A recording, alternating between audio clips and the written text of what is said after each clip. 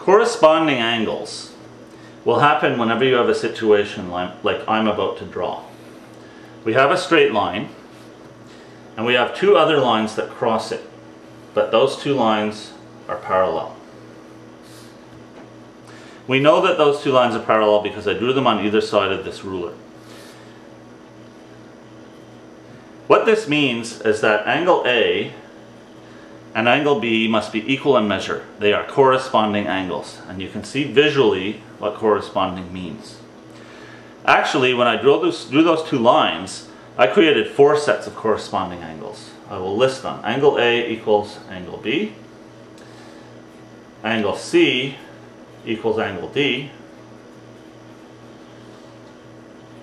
Angle E must be equal to angle F. And finally, angle G must be equal to angle H. So whenever two parallel lines cross the same line, you will have created 4 sets of corresponding angles.